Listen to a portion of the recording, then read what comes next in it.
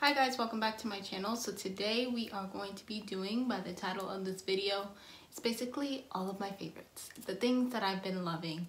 And I decided to do favorites videos not every single month because I feel like that's just not enough time for me to try out different products and just really get a feel for new things that I'm liking. So I've broken it down to where there'll probably be like 4 favorites videos a year. So every 3 months I'll do my favorites. I don't know exactly how I'm going to title each of those. I've been brainstorming, but we'll see what it turns out to be. But here we are today doing our first favorites video of the year. So for January, February, and March. I have quite a bit of products, hopefully not too much. Majority of it's makeup, of course, and then I have some things that aren't so much makeup. Well, they're not makeup at all. We will probably discuss those first and then get into the makeup. So I will have the timestamp here as to when the makeup starts. That way, if you're just here for the makeup portion of it all, you can definitely go straight to that timestamp and check out the makeup favorites. Before we get started, I do want to say make sure you subscribe to my channel if you're not already, bell notification on so you can be notified every time I upload, and definitely make sure you give the video a thumbs up if you do like it. Please guys, it really helps me out as well as helps you out. That way I know you guys are enjoying the content that I'm putting out and I can continue doing so.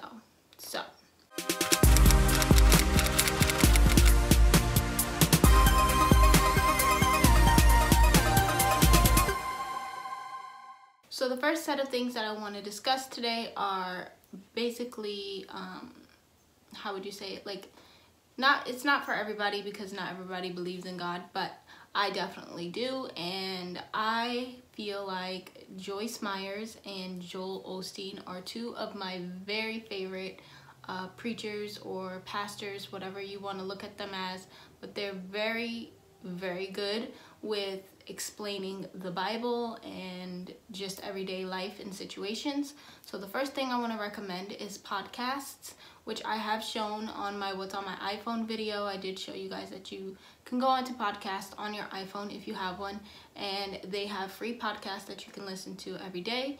Now I mostly listen to Joel because I feel like he gives an explanation that's a little bit more easier for me to understand versus Joyce. Hers is a little bit more biblical, but they're still 2 very good people to listen to. So if you're interested in anything like that, definitely look into that. Also, with that being said, I have 2 different books here that I've been loving. The first one is this Joyce Myers, The Confident Woman devotional book. So it's just a 365-day book where each and every day you just have something to read. It just basically has like a title, a verse, and then kind of like her interpretation of that verse that she wrote about, and then a small prayer at the end. I really think this is a good way if you're like having trouble connecting with God or figuring out a way to like pray every day or just study the Bible in general. This is kind of good to do just to start off. Also, I have this breakout journal. It's a guide to go beyond your barriers and live an extraordinary life. Joel always talks about living an extraordinary life and, you know, things of that nature. So this is his book. This is actually kind of like a workshop, so to speak, I guess you can say. So you just read. It has, I think, 25 chapters or so. I'm only on the 2nd chapter. I just started this. But it has been really detrimental in this Lent process that I'm going through. So since Lent is more than 25 days, I decided not to do this 25 days straight, but I am going to make sure I finish the 25 days before Lent is over. But it has scripture that you read, things that you reflect on, you can write in the journal. It has pages for you to write in there, which I have done.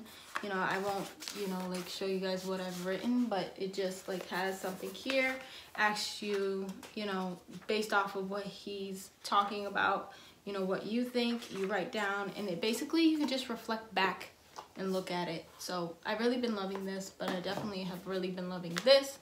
These, like I said, both of these people I listen to on podcasts, and they're really good.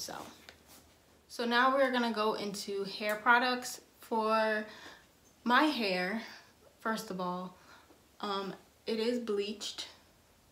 So the blonde was bleached. That's how it became blonde. I am naturally a dark-haired girl.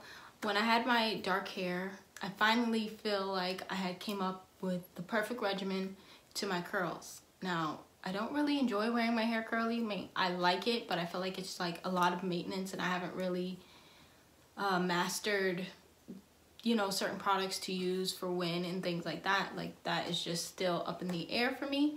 But I feel like I was starting to master something, and then I turned around, bleached my hair, which I do love the highlights. It's definitely grown out a lot since then. I didn't know what to do for my blonde hair, and the products that worked for my darker hair didn't necessarily work for my lighter hair, so I was back kind of like in the same position. So I used the Nicole Guerrero limited edition Midnight Kisses conditioner for my hair, because I hate a conditioner that I put on my hair and I don't know, it's like stiff. I don't like that. Like, I like to put conditioner in my hair and for my hands to just be able to glide through it. And my thought process on buying this was not because it was Nicole, but because she also has blonde hair. So I figured if she made something, it would be something that worked for her. And honestly, I love this stuff, and it works really well in my hair. And I'm so sad that it's limited edition, so I'm definitely gonna have to find a better conditioner.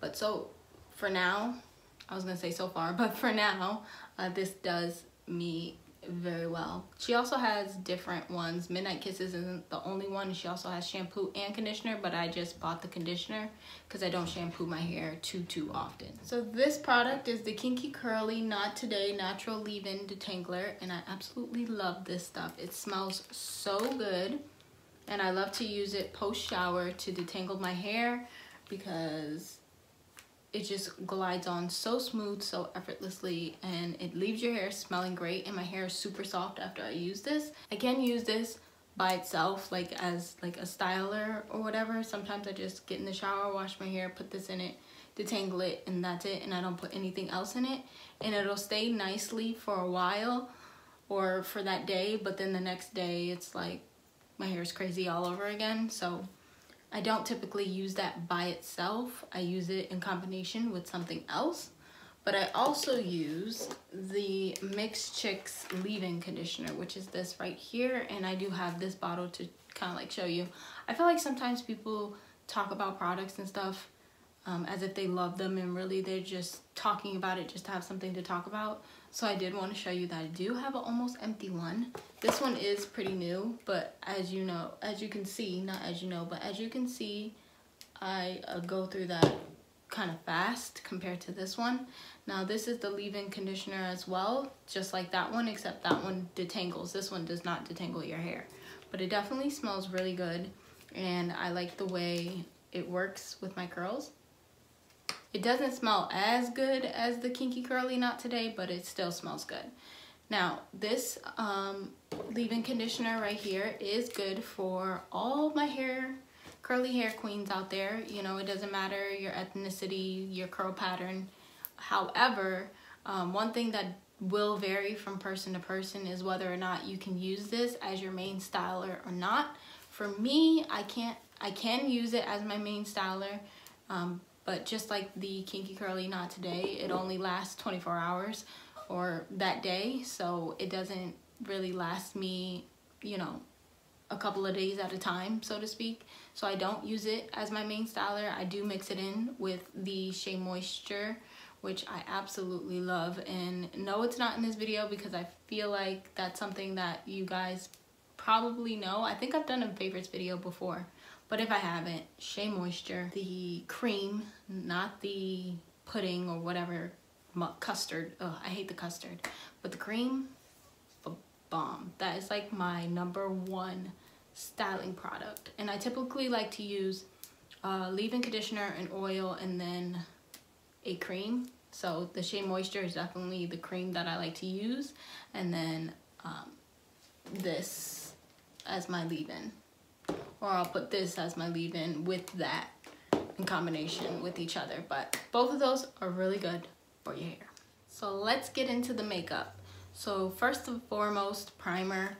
I only have one Holy Grail primer, and it's this Too Faced Hangover RX. It's the best primer I have ever come across.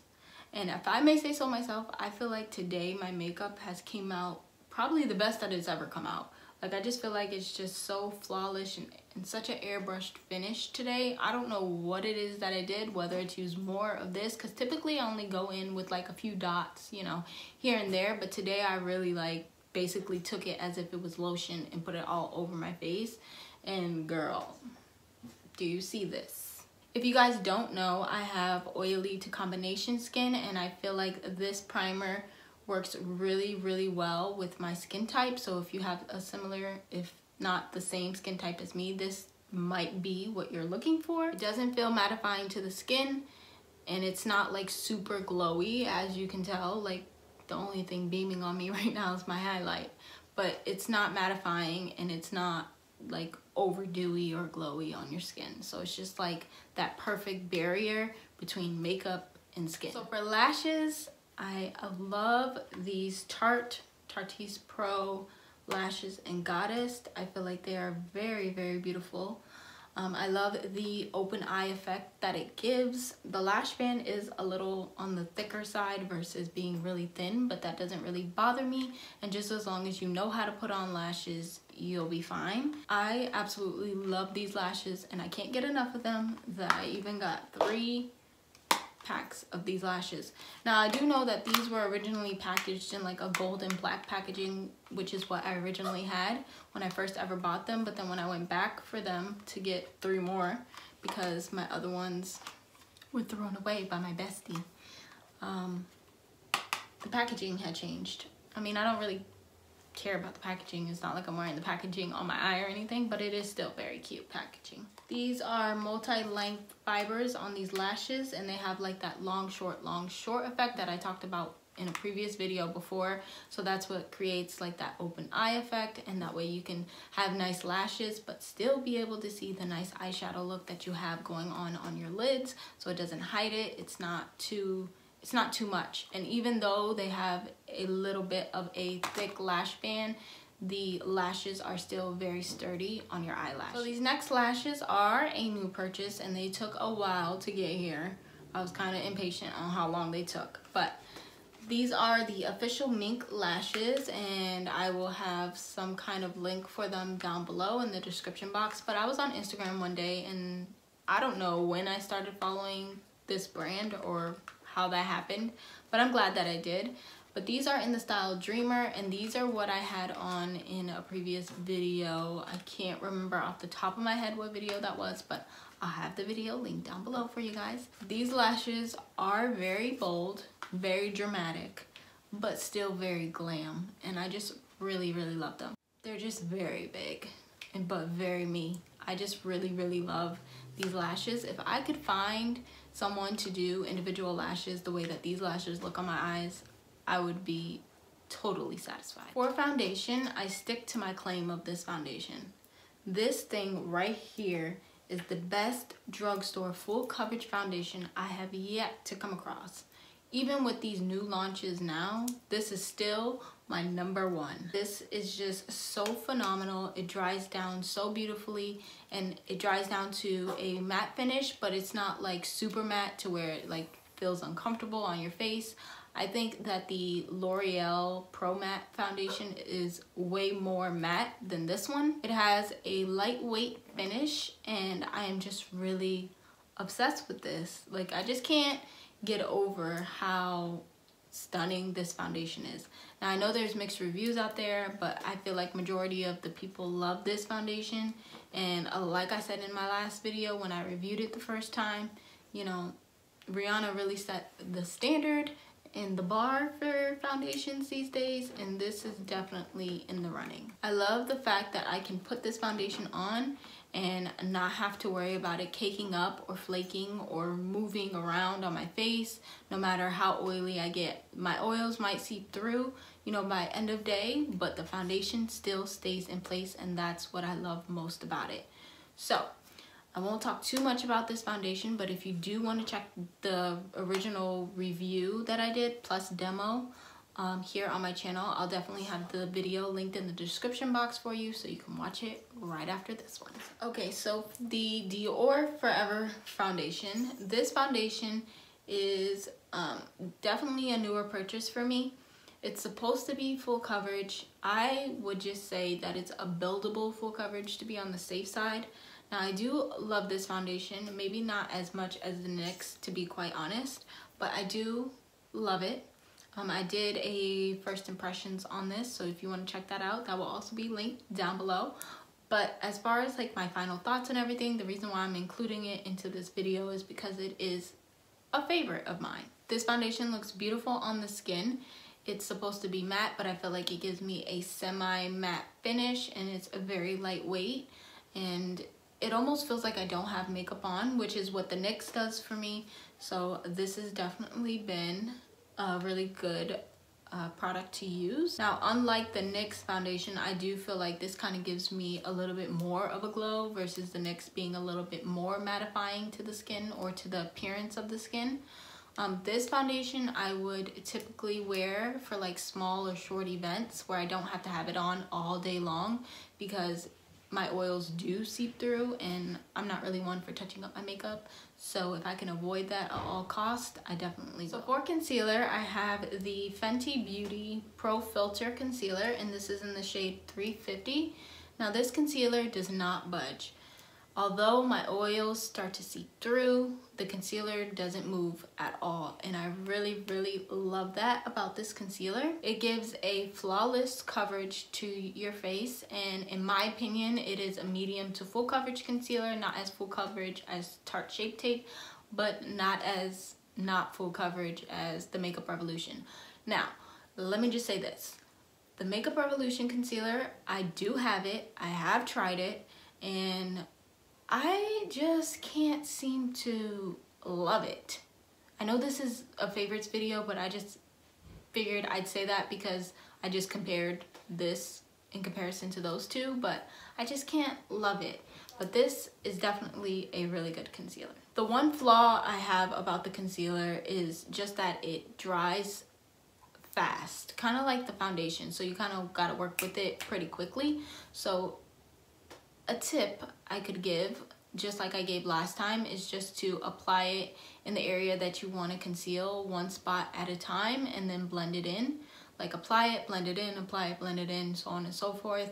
That way you just get a more flawless finish versus letting it get dry and tacky. Unless you like your concealer to get a little tacky, then it'll definitely work great for you that way. But I don't really like my concealer to be too tacky when I'm trying to blend it out, so I much rather just do one section at a time. There have been times where I'm either in a rush or sometimes I forget that it does that and I just apply everything everywhere and then I just work with it as is. But again, it does dry down pretty fast, but it's not a deal breaker for me. So Wet n Wild has come out with quite a bit of new things. I'm not sure if this is like one of the new things though. This is their contour stick, and this is in Call Me Maple. They have a different shade, that one shade that's a little darker than this that I think everybody else loves, but I went for this one because I feel like it's just better for my skin tone. It's what I have on today as a contour, and I really love this stick. It blends out super easy, whether that be with a damp beauty sponge or a brush. Today, I happen to use all brushes. I did not use not one sponge on my face today, and it worked out very, very well, so I love that about it. I do recommend that you set this contour cream with a powder because it is super blendable and it moves around pretty easily when you blend it out. I haven't really tried not setting it, but I do recommend you set it because of those things. That way it just doesn't move or budge throughout the day. So whether you're setting it with a contour powder or a bronzer, it doesn't really matter. For me, I set with the bronzer, but this is a really, really good and affordable contour shade. This spray is definitely an oldie but a goodie. They definitely repackaged their spray bottles. Now they have like Fix written in cursive or something like that on the bottle. So this is definitely an old bottle, but I still have it. I do use it quite often. I love using this. This is, like I said, an oldie but a goodie, and it's basically become my holy grail. You can use this as a primer. You can use it after your makeup to set your makeup. This has so many uses. It's like a multi-use spray. It's been around for a while, a long while, and there's a reason, because it is just that darn good. But I don't typically care to use it as a primer or a setting spray or anything in between. I do use it for those things, but that's not mainly what I keep it around for. I like to use it for my shimmer shades. Something about the way this spray is formulated, that when you spray that on your brush and you pick up any shimmer shade and it just gives it that wet metal look, oh, it's just so beautiful. Even with highlighters, if you have a highlighter that's just not super, you know, glowy, and you want it to be a little bit more glowy than what it is, definitely try spraying some MAC Fix Plus spray either on your face, on your brush, something, and then applying that, and it will help. I've tried other sprays to see if they work well with, you know, making shimmer shades more bold, but nothing truly compares to that MAC Fix Plus spray. So for my next product, it's this Dermablend Professionals Illuminating Banana Powder. Now, this banana powder is supposed to be a mattifying powder, which is good, but I love to use it under my under eye because it lightens it up a little bit, and I definitely used it today, but I would not recommend setting with this powder because it is mattifying. If you let it sit under your eye or anywhere on your face for way too long, it's gonna get super dry and it's gonna look powdery in a sense. So in order to avoid that, you just simply put it on underneath your eye and you wipe it right off. So you're just like setting it into your skin and then wiping off the remaining. You do not want to let that bake underneath your eyes because it will look super dry and probably feel dry. I do find that the product doesn't have any flashback when taking flash photography. I mean, I don't take too much flash photography, but when I do, I don't notice any. I've been trying not to use the powder anywhere else other than under my eyes. Now I'm starting to use a different powder to carve out my cheekbone versus what I use under my eye, versus what I use to set all of my face, because I feel like when you do that, it creates dimension to your face and your face appears a little bit more flawless, which may be why my face and my skin looks really good today, because I use several different powders. But nonetheless, love this powder and I will continue using it. If you're an OG to my channel, then you know how much I raved about the Makeup Revolution bronzer and how it was just so glowy and just how I loved it so much and how I didn't want to, you know, use any other bronzer, and that was like my go-to bronzer and all that jazz. Not anymore. So I have two bronzers. The first one is this Chocolate Soleil, well, Chocolate Gold Soleil bronzer by Too Faced, and it's this right here. First of all, it smells just like chocolate. It smells really good. Like any Too Faced products, they really be coming out with those scents that just smell so chocolatey and so delicious. But this bronzer right here adds such a beautiful bronze to the skin. No shimmers or glitters transfer onto my skin as far as I can tell.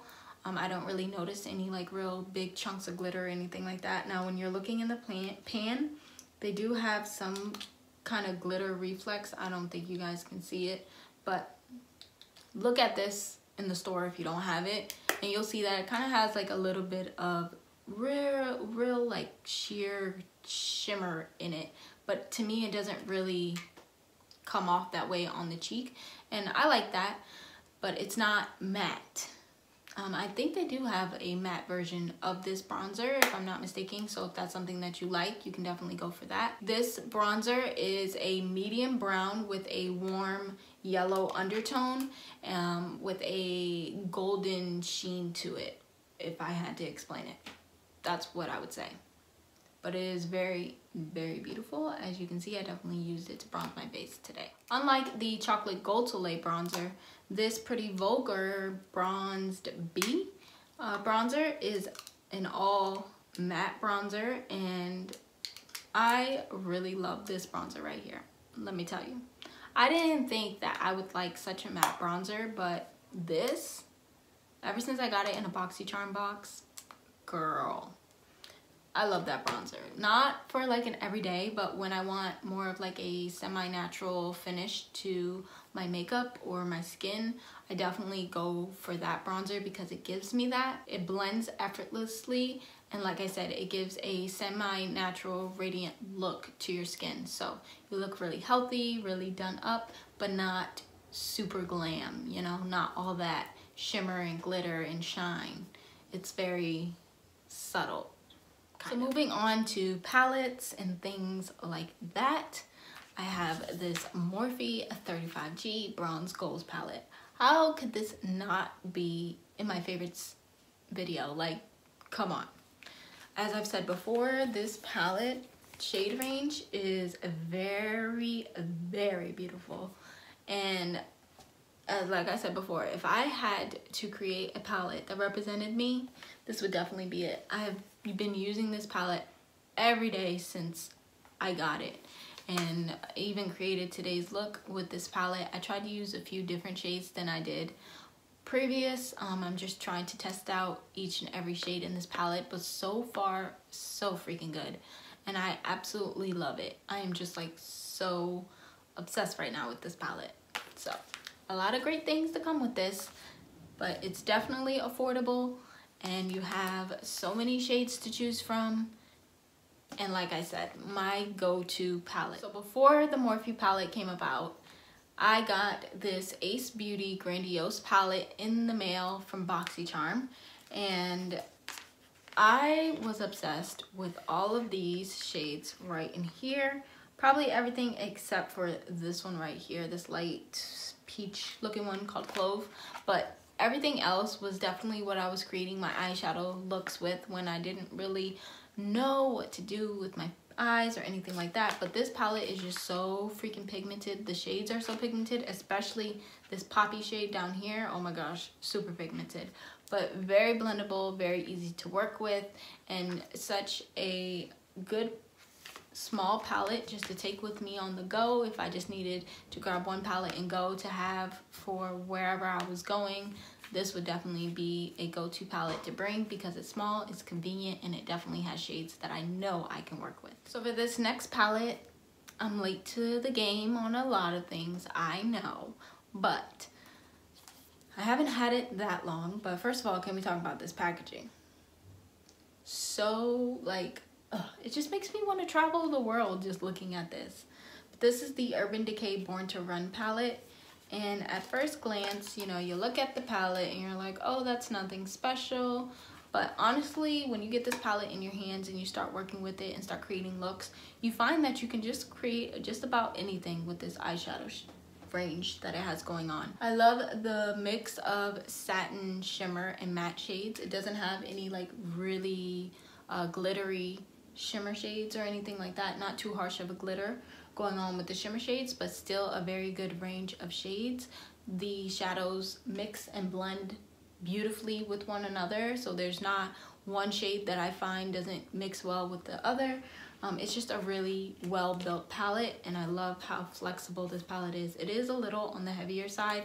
It has this big beautiful mirror on it, which I definitely love and can appreciate for traveling. But this is definitely a travel kind of eyeshadow palette because it just has such a wide range, even more so than the Grandiose palette. It has such a wide range of shadows and colors, so it doesn't matter what look, what style that you got going on that day, you can definitely create something with this palette beautiful enough to complement your look. With this next palette, let me just say that if it wasn't for my video that I did, it was called Full Face of Nothing New. If it wasn't for that video, I definitely would not have put this palette in this video. But because of that video, it definitely allowed me to go back, search deep in my drawers, and find things that I used to love and fall in love with them all over again. So we have, of course, this Carly Bible palette by BH Cosmetics. Now, she did come out with a deluxe version to this, which I did buy, but I ended up giving away to my younger sister because I just felt like they were like super similar and there wasn't really anything different about that palette, and I definitely didn't need to. Now, the eyeshadow shades on this palette, I am not a big fan of. I don't really care for these. I don't feel like they're super pigmented. Blending abilities, I can't really remember, so I won't speak on that. But let's just leave it at, I'm not crazy about the eyeshadow in this palette. However, what I am crazy about is these highlights. Ooh, I almost dropped it. These highlights up here. These are down here, I should say. These ones right here.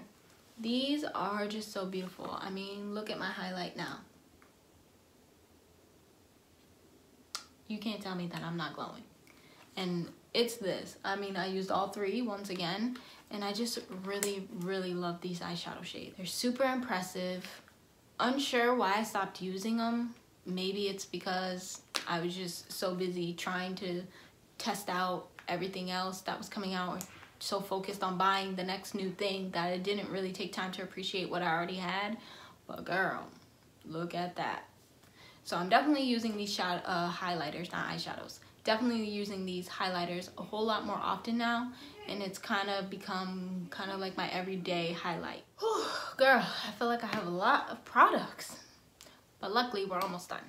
For blush, I have this Anastasia Beverly Hills Blush Trio in Peachy Love, and I have really been expanding my blush collection, and I'm really happy about that. I'm glad that I'm expanding myself and trying new things. Like, it just makes me feel so good.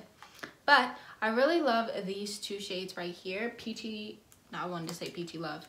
It's actually called Miami and Nectarine, which are these right here. I haven't really too much tried this middle shade, and I will, but I used both of these in combination together today on my cheeks, and I just really, really love this blush palette and the shades and how they blend, and they're not like super pigmented, so the orange isn't like super orange. It actually blends out really nicely to, like, I don't know, kind of like a light orange in a sense, and it complements my signature look for sure.